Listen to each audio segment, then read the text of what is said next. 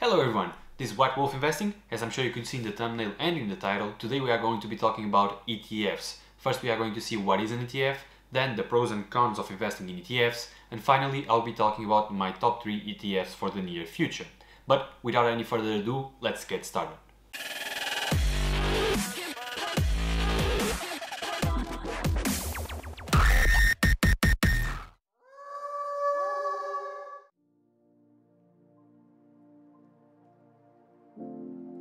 So you ask, what is an ETF? Well, ETF stands for Exchange Traded Fund. You probably know what a fund is, right? A fund is an instrument through which you can invest your money into a pool of stocks or bonds, for example. And the main difference between a fund and an ETF is that a fund usually only trades once per day after market close, and an ETF trades actively throughout the day. So you can actually buy and sell shares of an ETF throughout the day multiple times through your broker, the app you use to invest. So ETFs, they usually track either an index or a commodity, right? For example, you've most likely heard about the S&P 500, the index that tracks the 500 biggest companies in the US.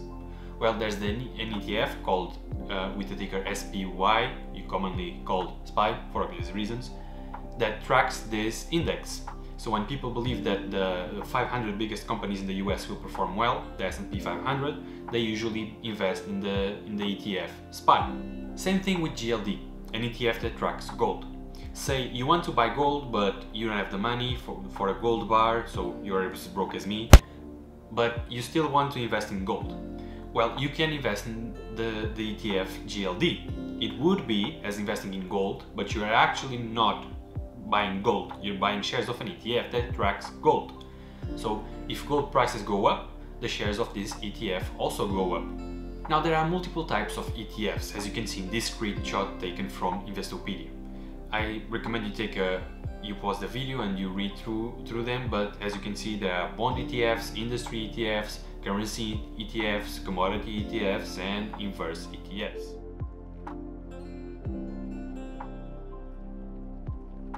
So now moving on to the pros and cons, and let's start with the pros. The first pro is, as I said already, if you invest in an ETF, it would be as investing in multiple companies at once. For example, I mentioned the SPY already, and if you buy shares of the SPY, it would be as investing or buying pieces or shares of the 500 biggest companies in the US, right? Think about it as a reverse funnel, right? So whatever you put, a normal funnel, whatever you put in becomes something narrow, something concentrated, right? Now a reverse funnel, you put in something narrow, something concentrated, and it becomes something generalized, right? So you put your money into an ETF and your money is spread around over multiple companies. So yeah, this should still be under the part of what is an ETF, but the point is that it is a diversified investment. It's a less riskier investment when you invest in an ETF.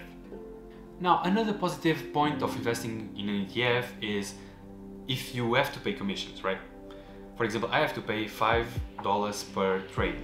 Now, there are ETFs with over 3,000 companies in them. So imagine if you had to buy shares of the 3,000 companies. Your commissions, your fees would be huge, right?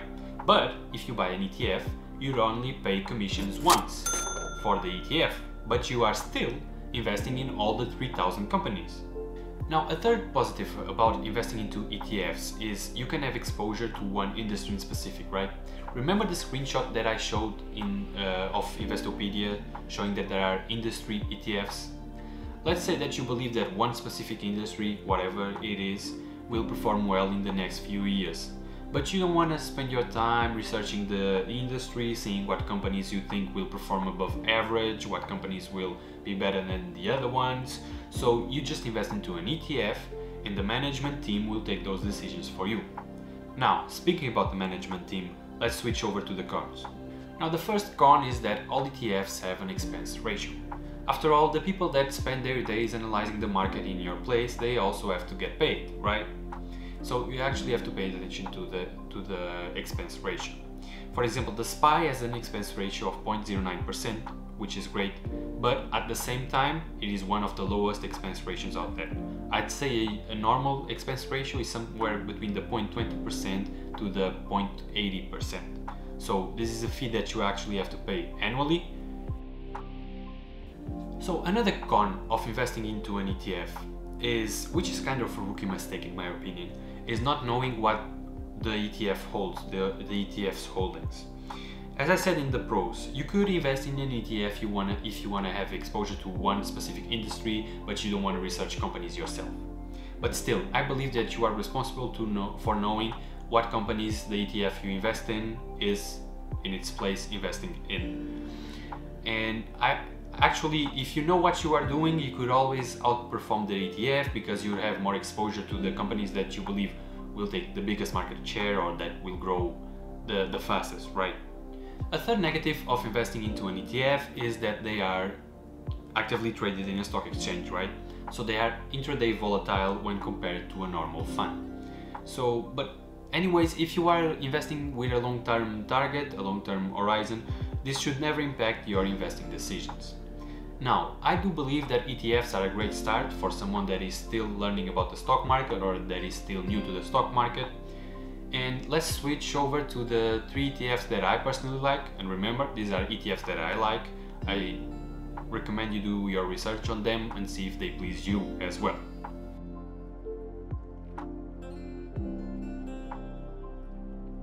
Now I could talk about the mainstream ETFs that everybody knows about already, as for example the SPY that I already mentioned once or twice in this video, or the QQQ, which tracks the Nasdaq 100 index, or the VGT, which holds over 340 tech companies, or the VTI, which holds over 3.5 thousand companies, or I could talk about ARK Invest funds, ETFs, as for example their ARK-K, their innovation ETF with a return of more than 152% I believe in 2020, or their ARK-F, the fintech fund, with over 108% I believe in 2020 return. So everybody knows, or the majority of people knows about these funds, these ETFs, and I'm not going to be talking about those. I'm going to be talking about 3 ETFs that are not so well known. The Lithium and Battery Tech ETF, ticker LIT, LIT, which is lit, and I know it's a lame joke. But still, lithium is becoming one of the most researched or needed materials on Earth due to their usage in electrical vehicles batteries, right? And everybody is predicting the EV market to keep growing at a large rate actually over the next few years. So I believe that lithium is actually kind of a backdoors play, let's say. Anyways, this is an ETF that invests in the full cycle of lithium production, from mining to refining to battery production. Plus, with President Biden pushing for an EV revolution, this only makes me more confident in the future of this ETF. Now just take a quick look at their holdings. Their top holding is Albemarle Corporation, I believe that's how you pronounce it, which is the largest lithium provider for batteries. The second is Ganfeng Lithium, which is the world's biggest miner or refiner of lithium, and the third is Samsung SDI, a subsidiary of Samsung, which also produces batteries. And of course they have to throw Tesla in there just because why not, right? Moving on, enter MJ ETF, full name ETFMG Alternative Harvest. It is a cannabis ETF, and I've made a video about cannabis, the cannabis sector, that you can check out here. And I do expect 2021 to be a good or excellent, actually excellent year for the cannabis sector, and I expect them to have also a good next 2-3 years ahead of them. This is mainly due to the fact that there are continuously more and more states legalizing recreational use of cannabis. Now just taking a quick look at their holdings, their top holdings are companies like GW Pharmaceuticals, Afria, Tilray and Cronos, which are the usual companies that everybody talks about when discussing the weed market, the cannabis industry. Now for the final ETF we have EFA, which actually the full name is iShares MSCI EAFE. It is an ETF that invests in companies outside of the US and Canada. Actually the EAFE stands for Europe, Australasia and Far East. They usually stick to developed countries, which is great. And I like this because I believe that you should also have a geographical diversification, not just an industrial one or a sector one. Now, the top holdings are also mostly well-known companies such as Nestle, ASML, Roche and Louis Vuitton, for example.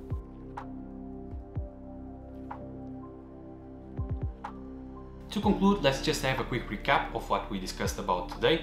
ETF stands for Exchange Traded Fund, and it allows you to invest in multiple companies at once in a less riskier manner. And you can buy shares of an ETF like you can buy shares of any other stock. 3 ETFs that I personally like are LIT, MJ and EFA. So I hope you enjoyed the video, I hope you learned something from it, and I expect you to see you in the next one.